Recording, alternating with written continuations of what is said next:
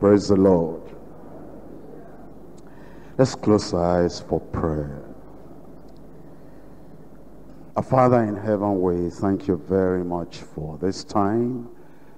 Thank you for bringing us here once again to look at the face of Jesus Christ.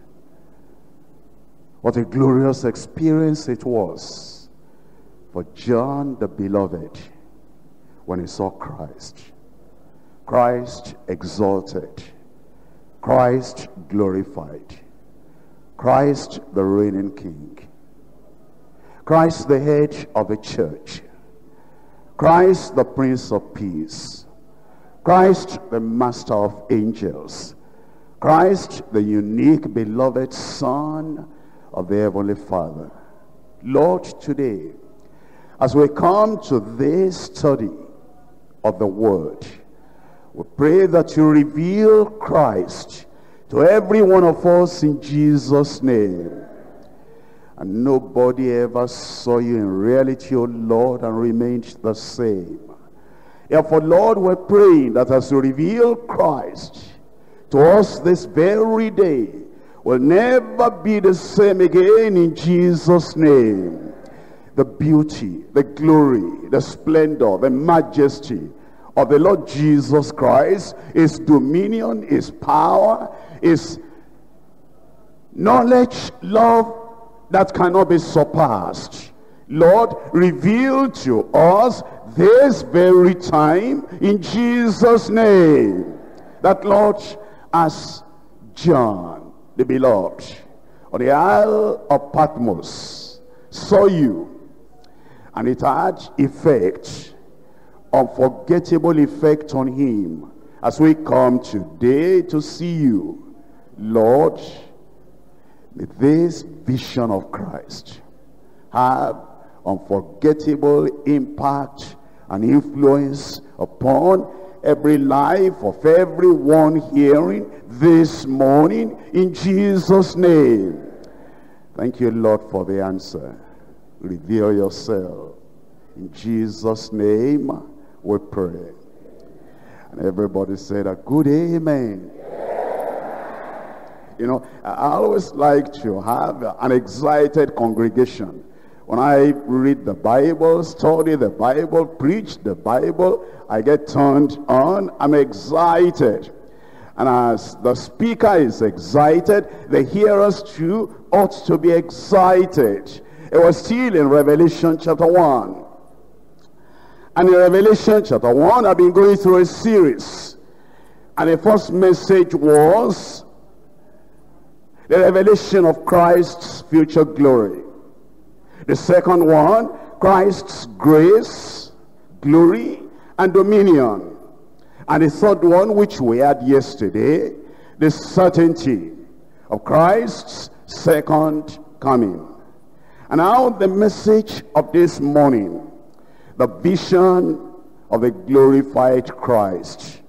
If you are listening to this cassette, maybe some weeks or months after this, or even some years after this, and this is the only cassette you are hearing, I want to encourage you that all these messages are tied together. And if you want to get the real impact and the full thing that we've done here, talking about this glorified Christ, building a glorious church, you need to get the whole series. And for those of you who are here and you've been listening, you know, you listen and after a week or a month, you might forget all the details.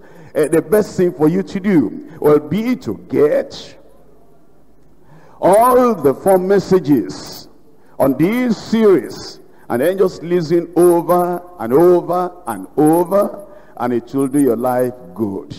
Will you do that? I said, will you do that? Please.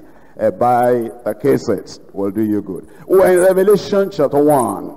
And Revelation chapter 1, I'm now in verse 9, all through to verse 20. The vision of the glorified Christ. And John, who also am your brother and companion in tribulation, and in the kingdom, and in the patience of Jesus Christ, which was in the island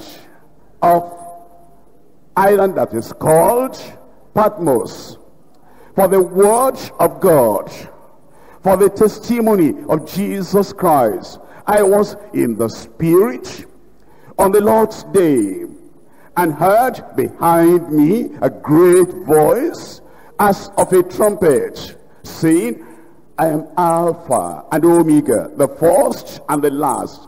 And what thou seest, write in a book, and send it unto the 7 churches which are in Asia, unto Ephesus, and unto Smyrna, and unto Pergamos, and unto Thyatira, and unto Sardis, and unto Philadelphia, and unto Laodicea. And I turned to see the voice that spake with me. And being turned, I saw 7 golden candlesticks, and in the midst of the 7 candlesticks, one like unto the Son of Man. I knew him before, I saw him before, I recognized him. But now different, clothed in a garment down to his foot, and girt about with the paps, with a golden girdle. His head and his ears were white as wool, and white as snow,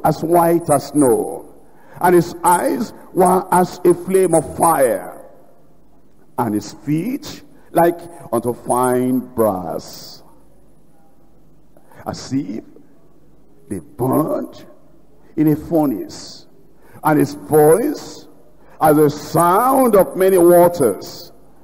And he had in his right hand 7 stars, and out of his mouth went a sharp 2-edged sword, and his countenance was as the sun shineth in his strength. And when I saw him, I fell at his feet as dead.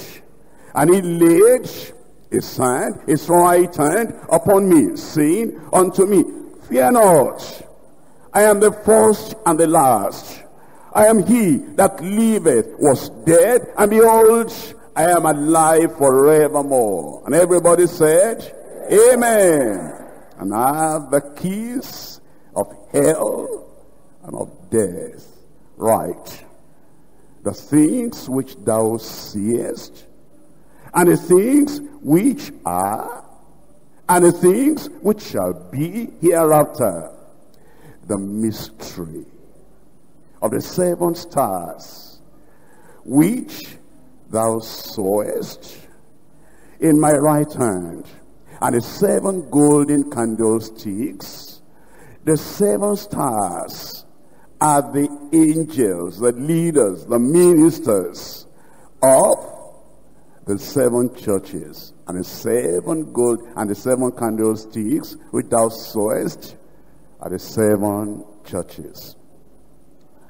And that's what we're looking at today. Before the revelation of the events that you have recorded in the whole book of Revelation, before the revelation of those events that will accompany the glorious return of Christ, John was granted the vision of the glorified Christ.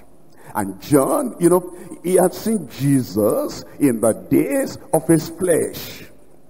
And now he was allowed to see him in his glorified form.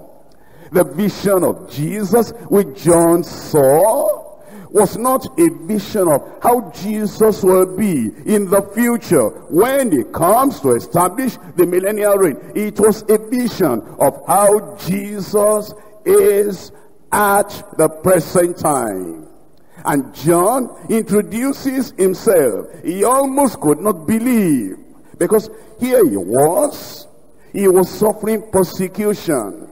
And the believers of that time, they suffered persecution because Domitian, who was reigning at that time, counted Christians as criminals, as if they were enemies of the nation, as if they were enemies of the empire, because their ways were different from the ways of the world. And they will not bow to any other king. They say, Jesus is Lord. They saw those Christians as rebels. They saw those believers as people that are uncompromising, and they will not cooperate with the laws of the land. Actually, those Christians were law-abiding. But the only thing is that whenever the laws of men conflicted with the laws of God, they were on the Lord's side. And they stayed on that Lord's side, obeying, accepting, submitting to the Lordship of Christ, and they were loyal to the word of the Lord. So, those unbelieving leaders that did not understand the principle behind their action, they didn't understand the understanding, the knowledge, the light, and the pivot of their very lives. They didn't understand. They counted them as criminals and as rebels. And so they were persecuting them. But then all the other apostles had died. Paul had died. Peter had died. James had died. Andrews had died. Matthew had died. All the other apostles had died except this John. And he knew the Lord as a young man. And by this time now, he was about age between 80 and 90. And this man, as old as he was, he refused to retire. And he was still encouraging the believers to stand in the persecution, telling them the words of Jesus Christ. Blessed are you when men shall revile you, and when men shall say all manner of evil against you, and they shall persecute you for the sake of Jesus Christ. Great is your reward in heaven, for so they persecuted the prophets that were before you. Rejoice therefore and be glad when you are persecuted. This John, as a leader, the last surviving apostle, he was encouraging them. And then Domitian and his people, they knew that this fellow, although he's old, instead of retiring and getting ready to just pass off, he was still encouraging these people in their understanding. Understand now? In their understanding, he was encouraging them to rebel against the land, against the government of the day. He wasn't telling them to rebel. He was just telling them that Jesus is Lord. He was just telling them that God had given Jesus a name above every name, that at the mention of the name of Jesus, every knee shall bow, every tongue confess that Jesus is Lord, to the glory of God the Father. That's all he was doing. But then they counted him as the greatest of the criminals, as the chief of the criminals. And he said, we're persecuting all these members of the church, and there's something behind this. There's somebody that, is encouraging them. So they picked up on John, and they had done a lot of things to him, and the man, just kept on going. So they said, all right, we'll banish him to the Isle of Patmos, to an island, all alone by himself. And we're told that those days, when they did something like that, there were two kinds of people they banished like that. Number one, the political kind of guilty people. It's just political. Others, criminals. But they didn't classify John as a person that was wrong and did something wrong in the political sense. They counted him as the worst of criminals. And they had punished him. They punished him this way, he didn't change. They punished him this way, he didn't change.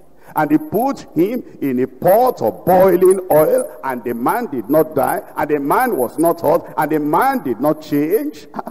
They said, this kind of man, what do you do with this man? Tell me, what can the devil do with a man? What can Domitian do with a man? What can Nero do with a man that says, Jesus is my Lord, and do whatever and act, however, Jesus is my Lord. What are we going to do with this man? That's why they banished him. And it's not just ordinary banishment to hard labor. And John submitted to that, and he was there in the Isle of Patmos. But you know, he didn't know that at the time of the greatest suffering, the way of God is, he gives you the greatest revelation. That's why he started in verse 9, and he said, I, John. You understand? You understand? He said, can you imagine this? I, John? Can you imagine this? The people in the palace didn't have a revelation like this. I, in this island of the Patmos, I, John? Can you imagine this? When I was free, and when there was no persecution like this, and when everything was going well, everything going all right, and when I had all the other disciples, all the other younger believers around me, and they were taking care of me as old man, old minister, experienced minister, they were all surrounding me. I didn't have a revelation like this, and now they banish me to the Isle of the Patmos. Can you imagine this? I, John, I saw the glory of the Lord. I pray you will see the glory of the Lord. And then he wrote down, because the Lord told him to write. In the case of Paul the apostle, when he went to the third heavens, the Lord told him not to talk about it, not to write what he had seen. In the case of John, all that he saw of the glory of God, all that you saw of the majesty and dominion of the coming King Christ, all that you saw of the plenitude and the fullness of the Spirit of God, all that you saw about the worship of God in heaven, all that you saw about the adoration of the living creatures, the four beasts before the throne of God, all that you saw about how the 24 elders were laying down their crowns, all that you saw about the redeemed soul of the Lord crying glory and honor and dominion unto the Lord in heaven, all that you saw about the Lamb that was slain and about the Lamb that reigns on the throne, all that you saw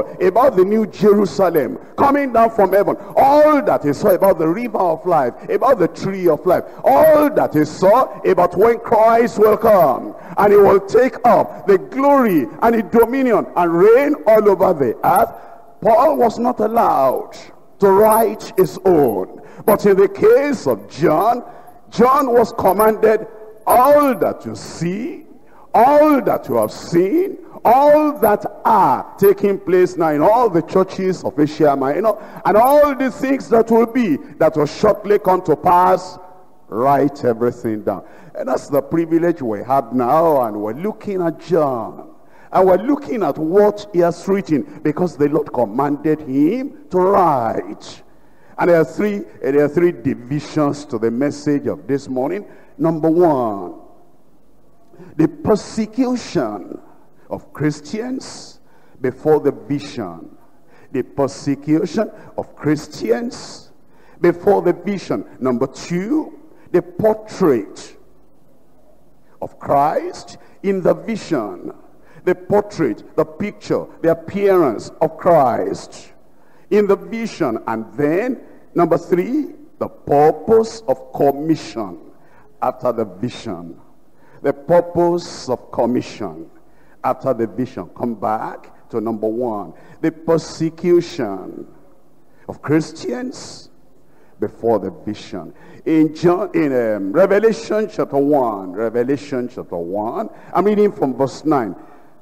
I, John, who also am your brother and companion in tribulation and in the kingdom and patience of Jesus Christ, was in the island that is called Patmos, for the word of God and for the testimony of Jesus Christ.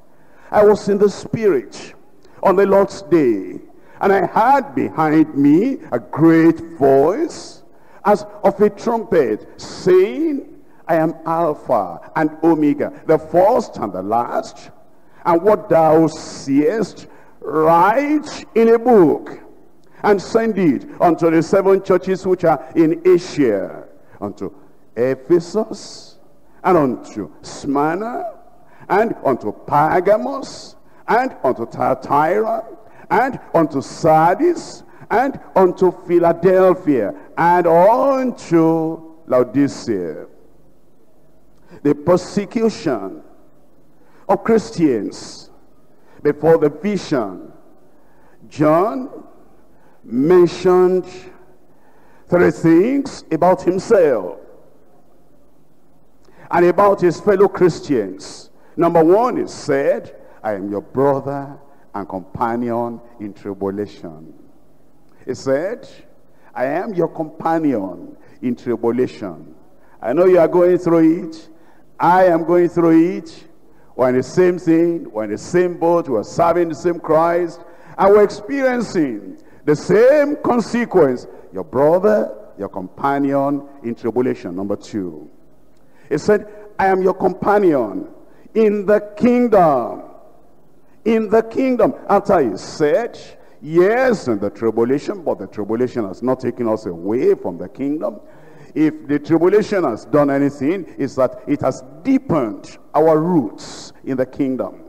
If the persecution, if the suffering has done anything, it has driven us inside, nearer the very center of the kingdom. If the persecution, if the suffering has done anything at all, it has given us a greater appreciation of the kingdom. If the persecution has done anything at all, it has given us a greater hold on the inheritance of the kingdom. Number 1, I am your brother and companion in tribulation.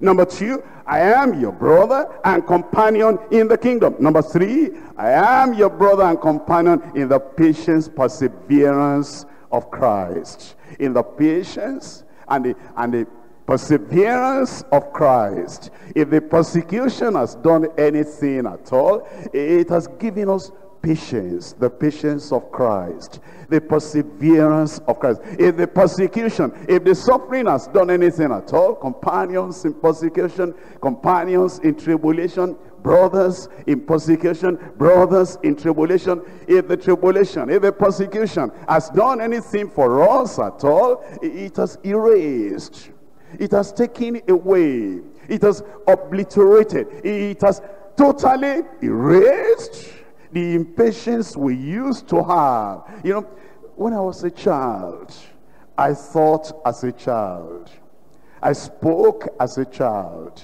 I understood as a child. And when we were young Christians, babes in Christ, how impatient we were. Give me this, give me this, give me this now. Remove this pain, remove this problem now. Don't allow me to suffer. Remove it now, remove it now. When we were children. But as the persecution has continued, as the suffering has continued, if the suffering, John said, has done anything, it has made us companions, brothers, fellows, friends, members of the family of God. It has given us patience, the patience of Jesus Christ. Patience, the patience of Jesus. You understand what John is saying? The patience of Jesus Christ. How Jesus was born in a manger, and he knew he was going to reign as a king, and he was patient. He was waiting patiently. How Jesus Christ did not even go to the temple to show himself as anybody until the age of 12, and he was waiting patiently. And then after the 12 years, he became 30 years of age before he ever appeared in Jordan. Before John the Baptist to be baptized in water, and for people to hear from heaven, this is my beloved son in whom I'm well pleased. patience. And then for Jesus Christ to carry the cross and go and die for the salvation of the world. And yet Pilate was asking, are you a king then? So do you say, for this purpose was I born. He was to be a king. Where is the king of the Jews? And yet he was not reigning as king yet. Patience.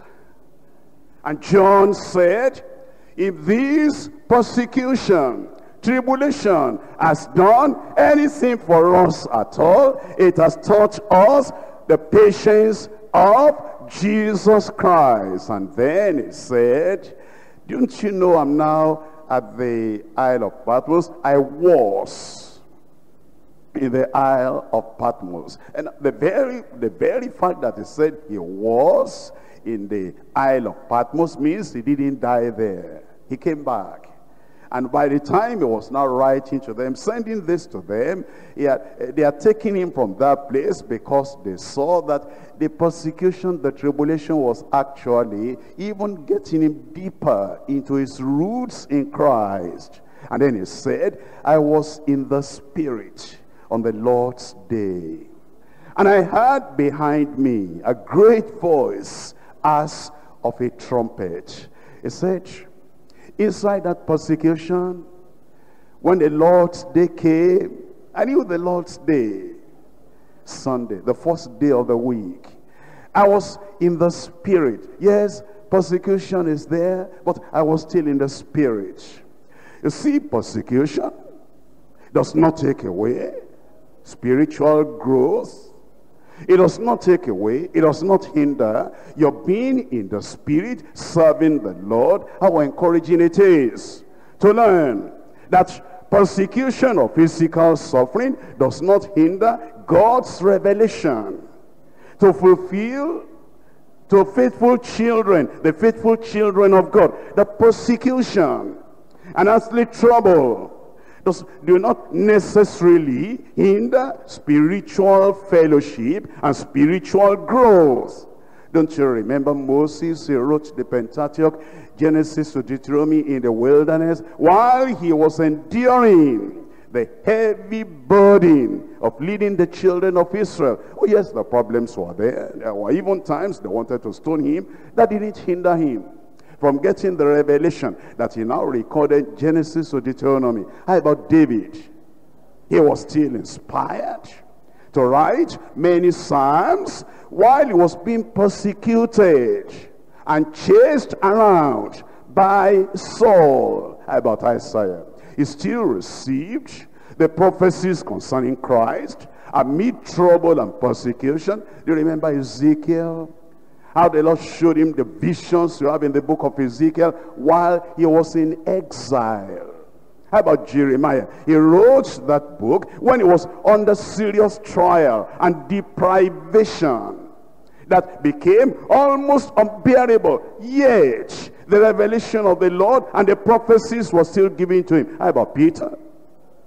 Peter wrote those epistles just before he died and he was crucified. How about Paul? Paul received the revelations and the mysteries of the kingdom that is written in the epistles of Paul while he was suffering persecution and loneliness in his imprisonment. The point the Lord is telling us is persecution does not hinder revelation. Persecution does not hinder seeing the vision of the glorified Christ. You know, some people say, you know, the church in our region is suffering persecution. The church in my locality is suffering persecution. And the persecution is so much that, you know, we cannot be in the Spirit anymore. We cannot be spiritual anymore. Pray for us. Because if this persecution continues, we will never be able to have spiritual growth. No, no, no. In the midst of that persecution, in the midst of the banishment, in the midst of the loneliness, in the midst of all the suffering that the people of the world can heap upon you, you can be in the Spirit on the Lord's day. John's banishment in the Isle of Patmos was because of his loyalty to the word of God on the one hand, his faithfulness to the testimony of Jesus Christ. He took the totality of the word of God. And he had been the one that laid his head on the bosom of Jesus Christ. And he knew Jesus. And there was no place Jesus went that John was not there. When Jesus was to go to any special place, there were 3 disciples in the inner circle: Peter, James, John.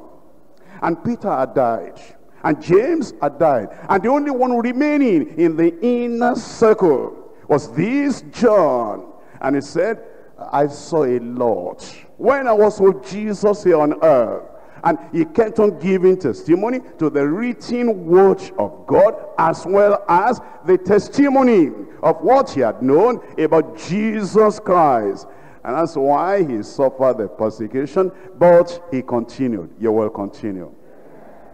I said you will continue.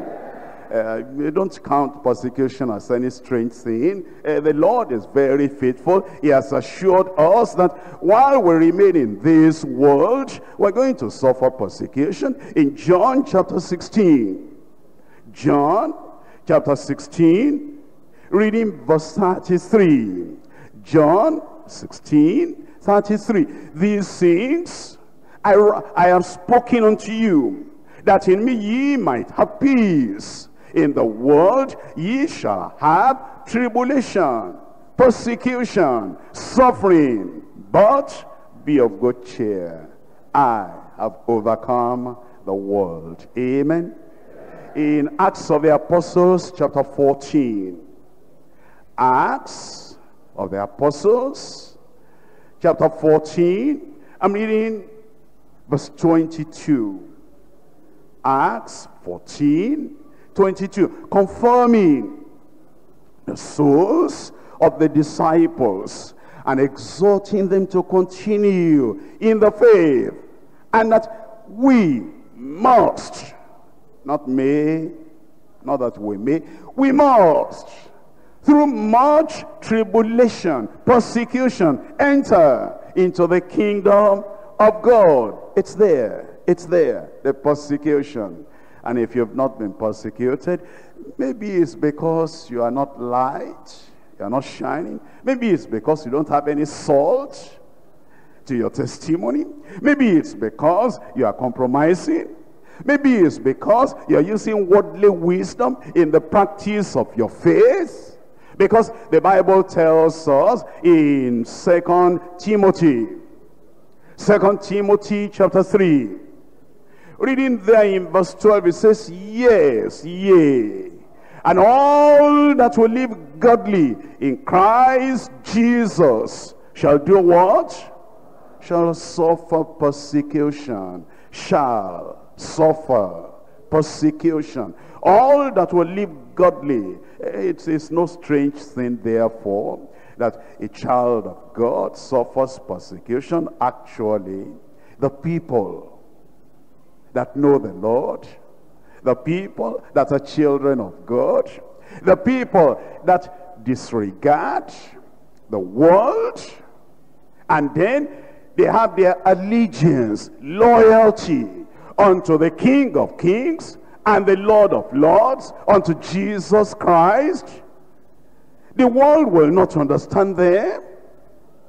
Their unbelieving relatives will not understand them. The unbelieving co-workers will not understand them.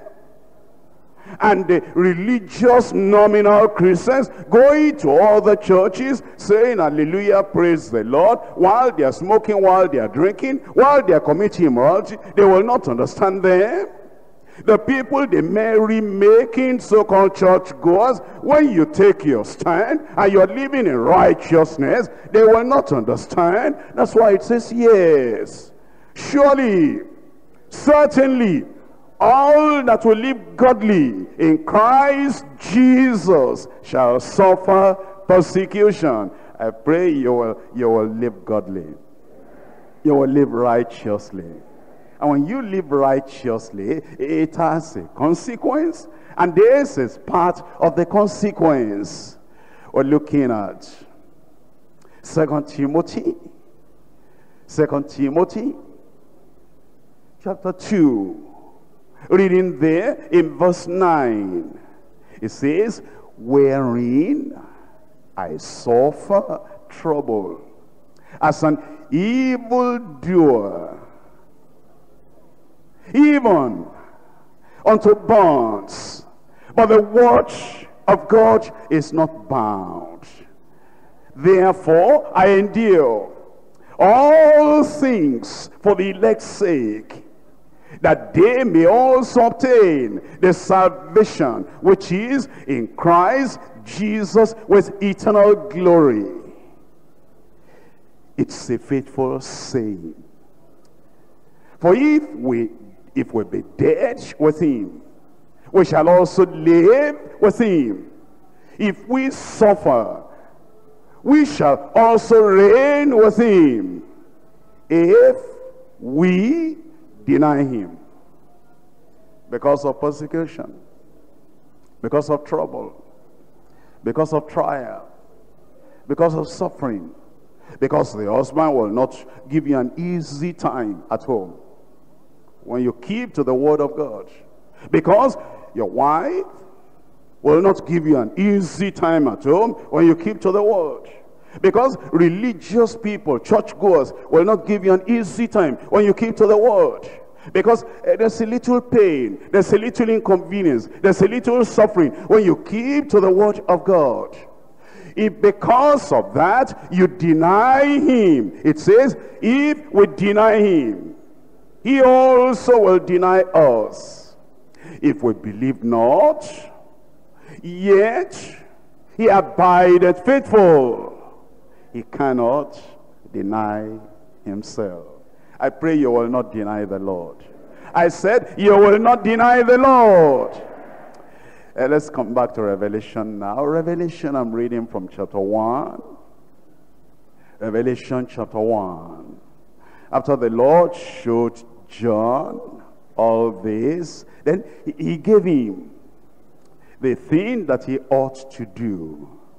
Revelation 1:19, write the things which thou hast seen, and the things which are, and the things which shall be hereafter.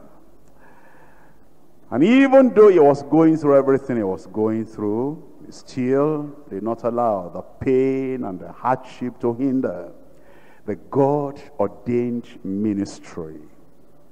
However hard life may be, no matter what a man may be passing through, he can still be in the spirit, he can still be faithful, he can still declare the message of Christ, and he can still reveal the glory of the Lord to the people around him. And I pray for you that God will reveal his glory through you in Jesus' name. Now, we come to the second part of the message. The portrait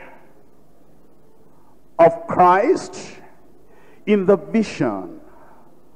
The portrait of Christ in the vision. I want you to notice here from Revelation chapter 1, from verse 12, see Christ in his glorified form. And I turned to see the voice that spake with me. And being turned, I saw 7 golden candlesticks. And in the midst of the 7 candlesticks, one, like unto the Son of Man, clothed with a garment down to the foot, and girt about with pipes. The pipes with a golden girdle. It said, and his ears were white as wool, as white as snow, and his eyes were as a flame of fire, and his feet like unto brass, fine brass, and as if they burnt in the furnace, and his voice as the sound of many waters. And he had in his right hand 7 stars. And out of his mouth went a sharp, two-edged sword, and his countenance as the sun shineth in his strength. And that's the description of Christ that John saw. The portrait of Christ in the vision. In this portrait, there are 9 elements. Look at them. Number 1, the sun, S-O-N. The sun in the midst of the 7 candlesticks. Number 2, the sun, S-O-N, in princely prophet's clothes. Number 3, snowy head and hair, symbols of the supreme wisdom of Christ. Snowy head, snowy head and hair, symbols of the supreme wisdom of Christ. Number 4, searching eyes, piercing, penetrating, probing every conscience. Number 5, smashing feet to judge the condemned. Smashing feet to judge the condemned. Number 6, sound of the voice of the mighty conqueror. The sound of the voice like a mighty thunder. Sound of the voice of the mighty conqueror. Number 7, 7 stars in his sovereign control. The 7 stars under his sovereign control. Number 8, sharp sword that cuts and condemns. Sharp sword that cuts and condemns. Number 9, shining sun, S-U-N. Shining sun of his convicting countenance. As you look at the portrait of Christ, you see these things one by one. It tells us in verse 12, and I turned to see the voice that spake with me. And being turned, I saw 7 golden candlesticks. And in the midst of the 7 candlesticks, one like unto the Son of Man. Stop there. The Son in the midst of the 7 candlesticks. And already it tells us what the candlesticks are. If you look at verse 20, the mystery of the 7 stars, which thou sawest in my right hand, and the 7 golden candlesticks. The 7 stars are the angels, the leaders, the minister of the 7 churches.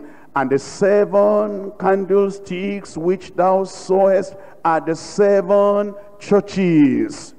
And so what verse 13 is telling us there is that the Son of God, the Son of Man, as he promised before he went away, I will never leave you, I will never forsake you. The Son of God was in the midst of the 7 golden candlesticks, in the midst of the church. Remember now that 7 means completeness. 7 symbolizes fullness, and that Jesus Christ, the Son of God, according to his promise, he was in the midst of those 7 churches of the whole church. In Matthew chapter 28, Matthew chapter 28 verse 20, teaching them to observe all things whatsoever I have commanded you. And lo, I am with you always, even to the end of the world. He will never leave the church. He is in the midst of the church. The Son in the midst of the 7 candlesticks. Number 2, the Son in princely prophet's clothes. It's in Revelation chapter 1, verse 13. Revelation chapter 1, verse 13. And in the midst of the 7 candlesticks, one like unto the Son of Man, clothed, look at the clothing now, clothed with a garment down to the foot, and girt about the paps, the waist, with a golden girdle. This is the Son of God in his princely prophet's garment. His garment and girdle, they show him as the priest. They reveal him as the prophet. They reveal him as the king, wearing the robe worn by the high priest in the Old Testament. That's what we see here. The glorified Lord in the midst of his church. What's he doing?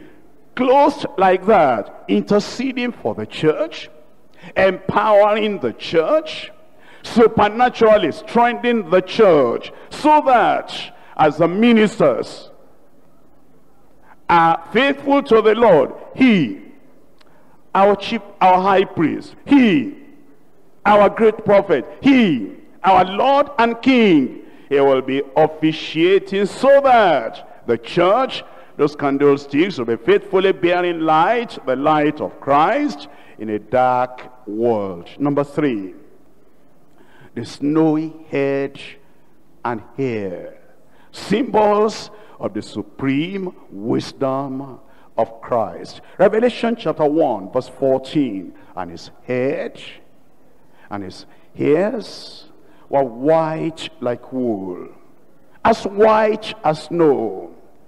White like wool, as white as snow. What does that mean? In Daniel chapter 7, Daniel chapter 7, I'm reading from verse 9. Daniel 7, 9. I beheld till the thrones were cast down, and the Ancient of Days did sit, whose garment was white as snow, and the hair of his head like pure wool, and his throne was like fiery flame, and his wheels as burning fire. Colossians chapter 2, reading from verse 3. Colossians chapter 2, verse 3. In whom are hid all the treasures of wisdom and knowledge. That's Christ. That's Christ. In whom are hid all the treasures of wisdom, all the treasures of knowledge. His snowy white head and hair symbolize the purity of his truth and the perfection of his wisdom. And he is in the midst of the church, purging, purifying, so that he can make us blameless and holy, and so that we'll be able to declare his pure, unadulterated truth white, and making people whiter than snow. Now, another thing we read in that verse 14. The latter part of verse 14, and his eyes were as a flame of fire. His eyes as a flame of fire, searching eyes, piercing, penetrating, probing every conscience. In Hebrews chapter 4, Hebrews chapter 4, in verse 13, talking about Christ, about his eyes, piercing, penetrating, probing the conscience. Hebrews chapter 4, verse 13. Neither is there any creature that is not manifest in his sight, but all things are naked and opened unto the eyes of him with whom we have to do. That's Christ. That's the Lord. His knowledge, there's nothing to be compared with that. His searching eyes, his piercing eyes, his penetrating eyes, they see the depths of the heart of everyone in his church. And he looks with holy intelligence. He sees everything in the heart of everyone in the church. He sees accurately. And there are no secrets. There is nothing that misses his piercing, penetrating eyes. That's our Lord, and that's the head of the church. Number 5. His smashing feet to judge the condemned. In Revelation chapter 1 verse 15, and his feet like unto fine brass, as if they burnt in a furnace. Talking about his feet now. And the reason he's talking about this is because he is the final judge. Because the Father has committed all judgment into his hand. Coming to the Old Testament in Psalm 110. Psalm 110. Reading in verses 1 and 2. The Lord said unto my Lord. The Lord, you see how it is written there, capital. That's the Heavenly Father. That's God Almighty. Said unto my Lord. Can you see that Lord? Still a capital L, but you see how the rest is written. The Father saying to the Son. Almighty God saying to his only begotten Son.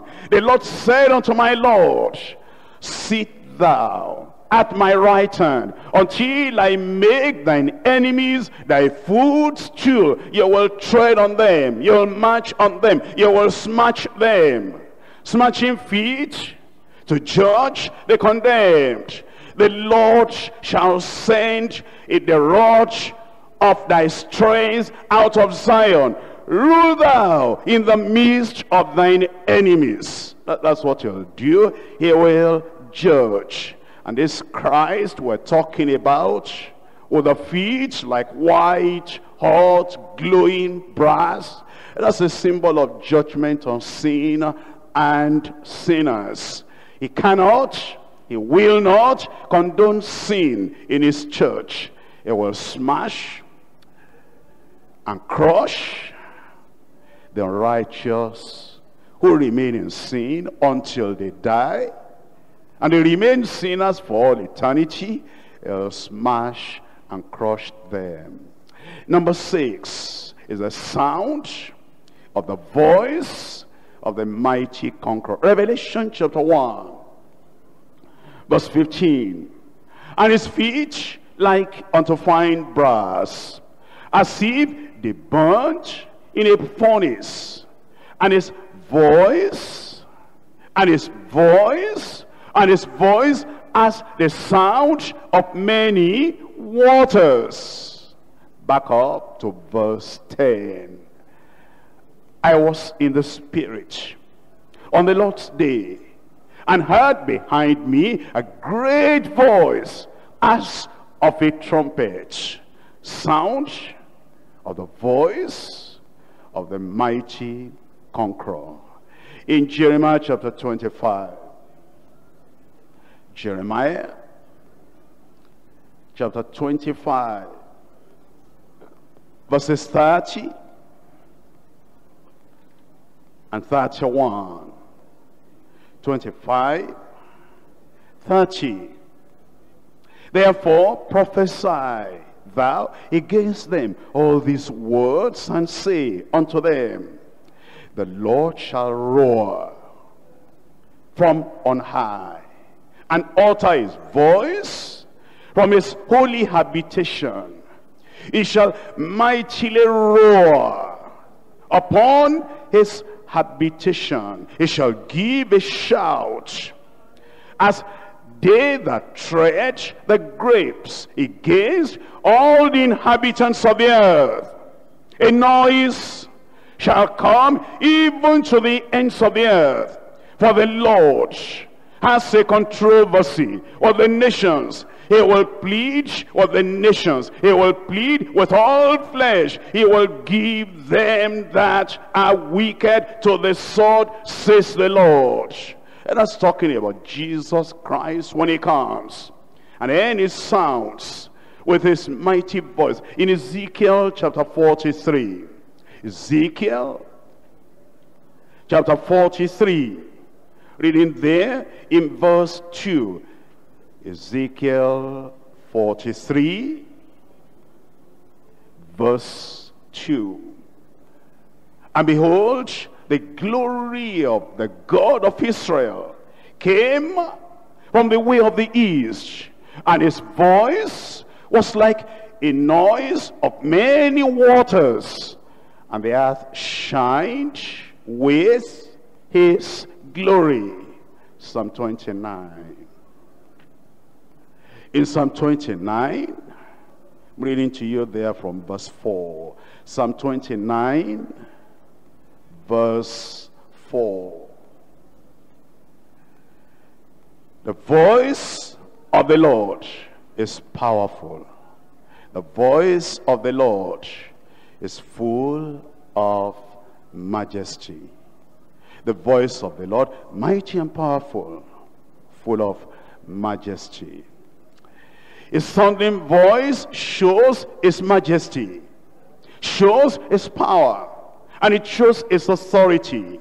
He speaks authoritatively in his church, and he speaks authoritatively to the church, and he speaks to the world authoritatively through the church.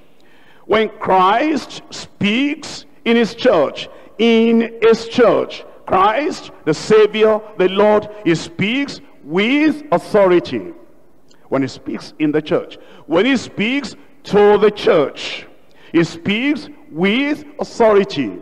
When he uses the world, the church, to speak to the world, Christ speaks to the world with authority when he speaks through the church. And then we come back to Revelation. Revelation chapter 1. In Revelation chapter 1, we're not looking at the 7 stars under his sovereign control. In chapter 1 of Revelation verse 16, and he had in his right hand 7 stars. He had in his right hand 7 stars.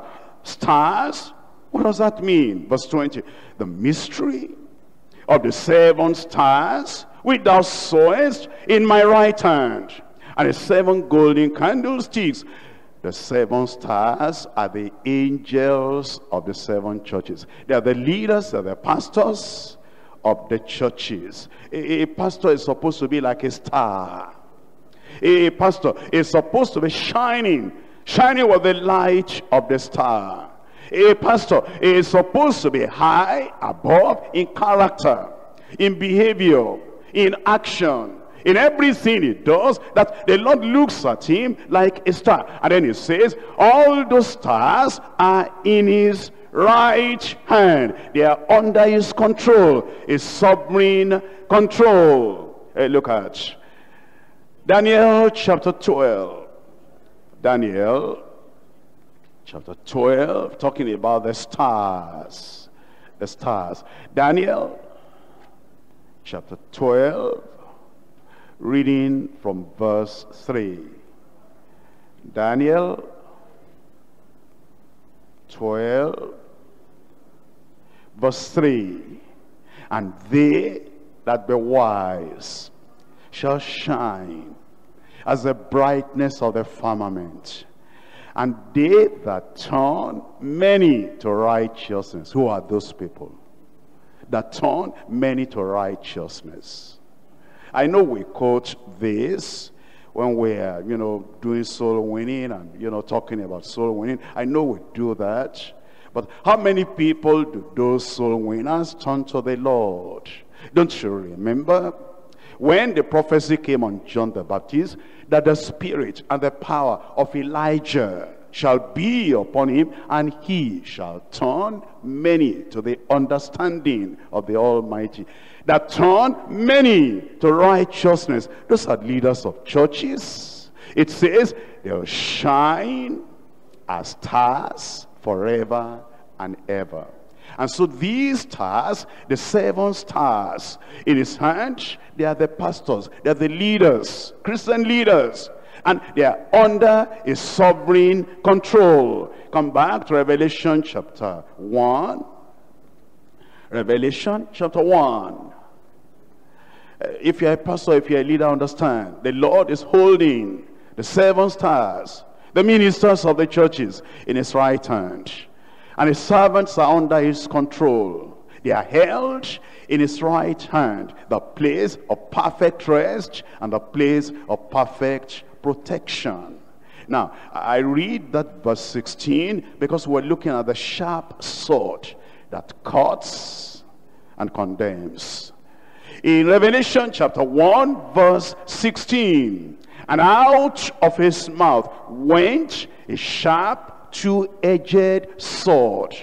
Out of his mouth went a sharp two-edged sword. You know what that sword is? The sword of the Spirit, which is the Word of God. And in Hebrews chapter 4 verse 12, for the Word of God is quick and powerful and sharper than any two-edged sword, piercing even to the dividing asunder of the soul and spirit, and of the joints and marrow, and is a discerner of the thoughts and the intents of the hearts. That's the sword coming out of his mouth. In Revelation chapter 2 verse 16, Revelation 2 verse 16, repent, or else I will come unto thee quickly, and will fight against them with the sword of my mouth. That is, the people that do not repent, that sword will cut, and that sword will condemn. The sharp sword that cuts and condemns. Now, number 9, the shining sun of his convicting countenance. Revelation chapter 1 verse 16. In the latter part of verse 16, and his countenance was as the sun shineth in his strength. Revelation chapter 22. Revelation chapter 22 verse 16. I, Jesus, have sent mine angel to testify unto you these things in the churches. I am the root and the offspring of David, the bright and the morning star. That's the Lord Jesus Christ. And it's Jesus the Lord. He shines in his church, and he shines through his church. He reflects his glory through the church, and we who love him must reflect and reveal his glory to the watching world. You see, this is what John saw when he saw the Lord Jesus Christ. What was his reaction? What was his response to what he saw? We come to Revelation chapter 1, reading from verse 17. And when I saw him, I fell at his feet as dead. And he laid his right hand upon me, saying unto me, fear not, I am the first and the last. I am he that liveth and was dead, and behold, I am alive forevermore. Amen. And I have the keys of death and of hell and death. Here Jesus Christ, he lifted him up. He said, when I saw him, I knew him before, in the days of incarnation and humiliation. I saw him before, gentle, meek, and lowly. I saw him before. We walked together in the streets of Jerusalem and Judea.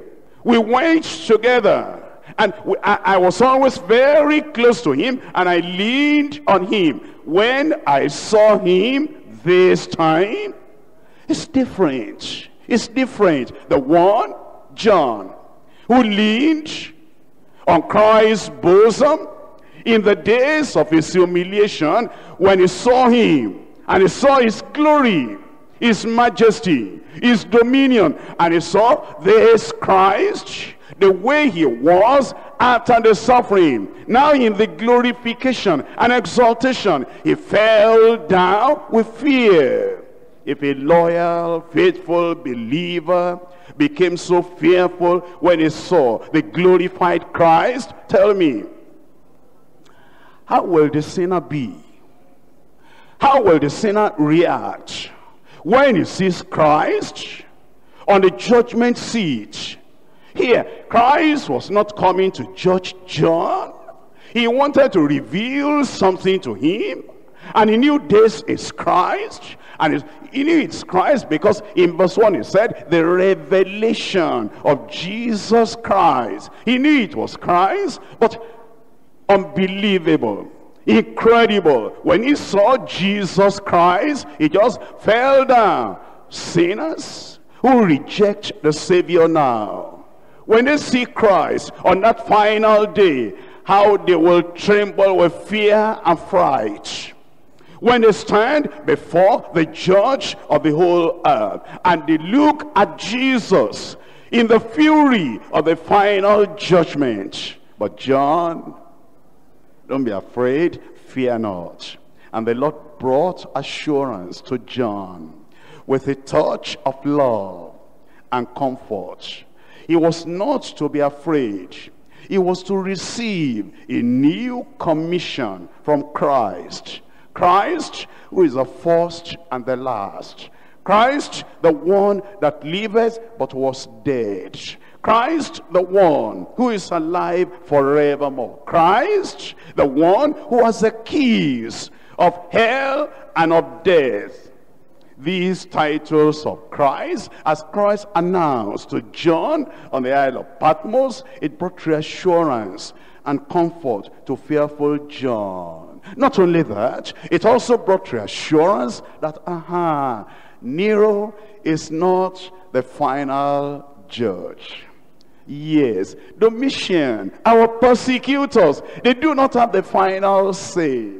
Yes, the key of the universe is not in the hand of our persecutors. I see my Christ again.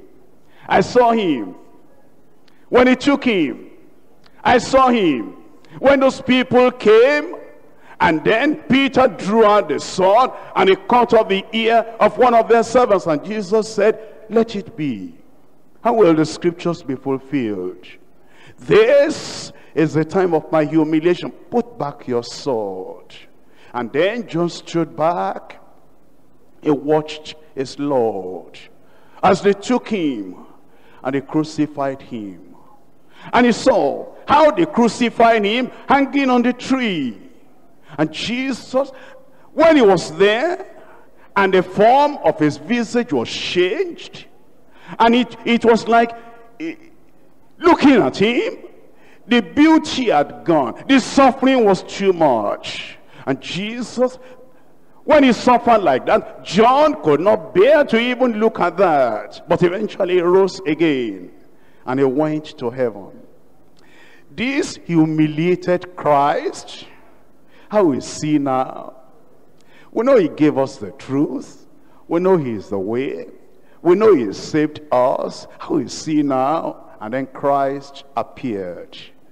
And as John saw Christ, and he realized that history and the universe, that the key of everything that was, that is, that will ever be, the key is in the hand of this Christ, What a new commitment it brought to him.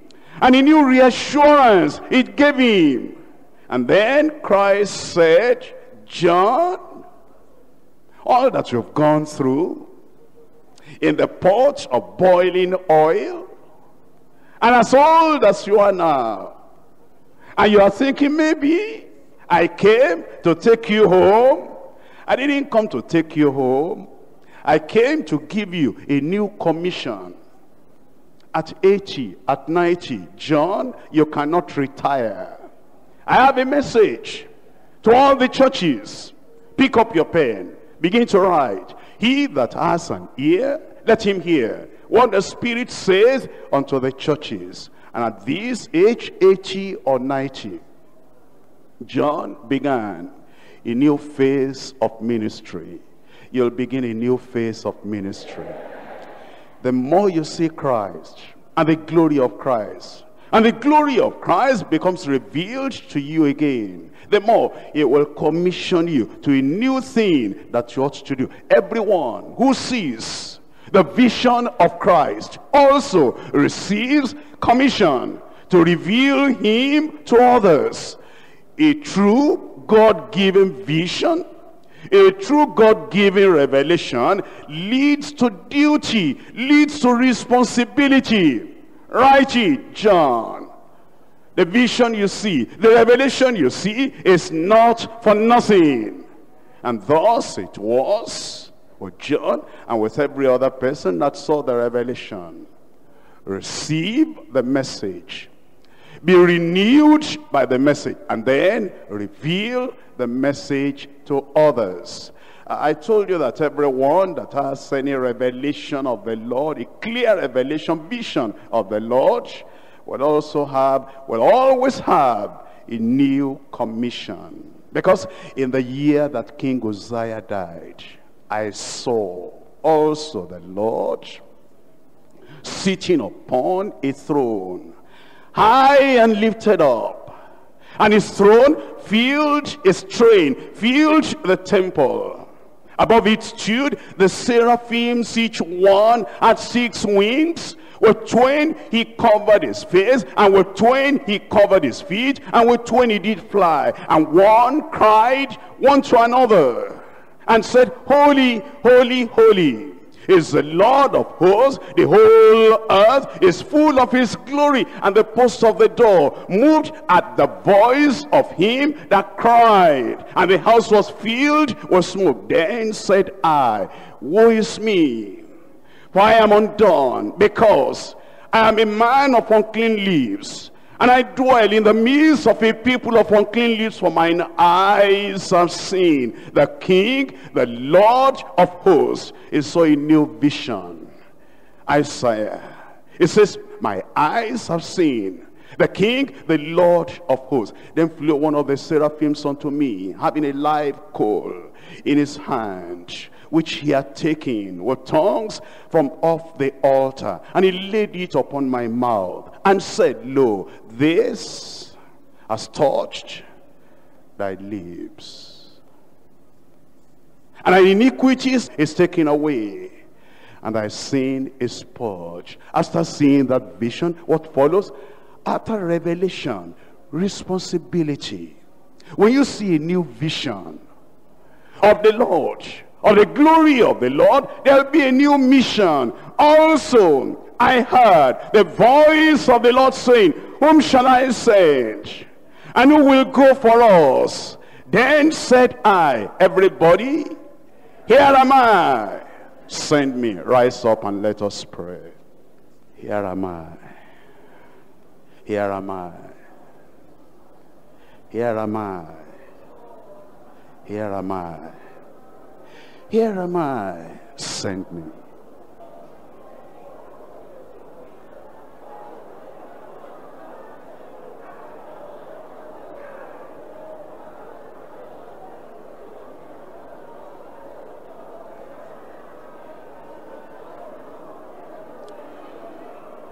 Have you got a new revelation of Christ? Do you see now who Christ is in his glorified form?